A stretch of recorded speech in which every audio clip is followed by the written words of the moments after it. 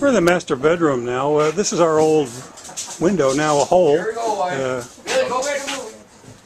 So we've got the new windows arriving. Actually, they're right out there on the truck.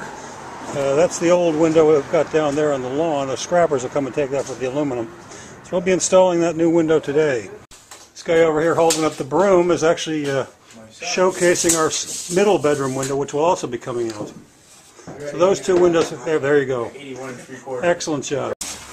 Okay, now to secure the window and make sure it's fully insulated, we're installing this foam product which will grip the window into place in the frame of the opening. It also insulates against any wind infiltration and has some insulating value for the cold. So that's really all we need to do is just foam it in place, and that locks it in there. You can't move it. For safety reasons, we'll be applying a few